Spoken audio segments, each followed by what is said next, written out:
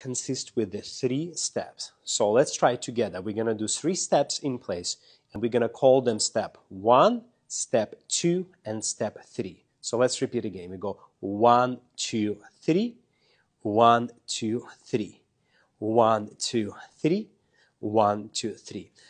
Now, there is very little secret how to make lambada look very characteristic for this dance. On step number 3, as we step, we're gonna slightly lift our free leg and send our hip slightly to the side.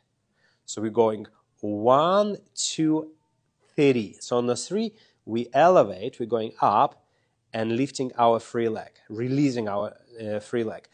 Now on 1, 2, slightly we're gonna go down, very slight feeling going down. 1, 2, 3, 1, 2, 3, 1, 2, 3, 1, 2, 3. And I want you just focus on my legs to do that step correctly. So we have from the right leg we step 1, from the left leg we step 2, now from the right leg we step 3, and we slightly elevate, straightening our knees, releasing our leg, sending our hip to the side.